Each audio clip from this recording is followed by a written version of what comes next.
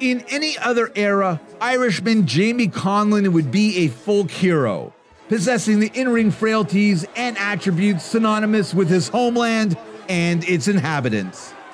But in 2017, perhaps the greatest era in the history of Irish fighting sports, the 31-year-old, despite being perhaps boxing's most TV-friendly fighter, competes in the shadows of fighting superstar compatriots Katie Taylor, Conor McGregor, and his little brother, famed 2016 Olympian Michael Conlan. But to the chagrin of loved ones, including Michael, Jamie Conlan is an old-school warrior, hardwired to act out virtually the same script every time he takes the stage, fighting down harder than it would seem humanly possible to pull out victories ripped from Hollywood screenplays.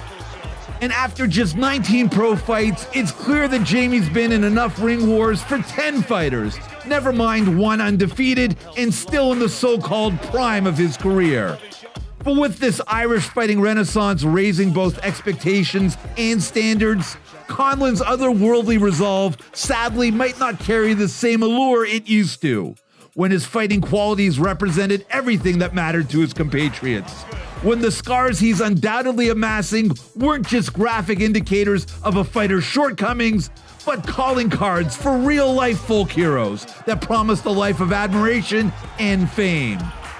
Here's hoping that the memories Conlan has provided fight fans amount to more than just scar tissue, but to a life outside the ring as bountiful as the in-ring thrills he's gifted us with.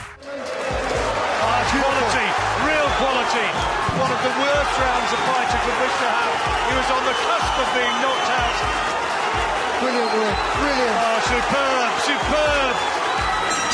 That is a terrific round. And Jamie Conlan, what a performance he is producing here.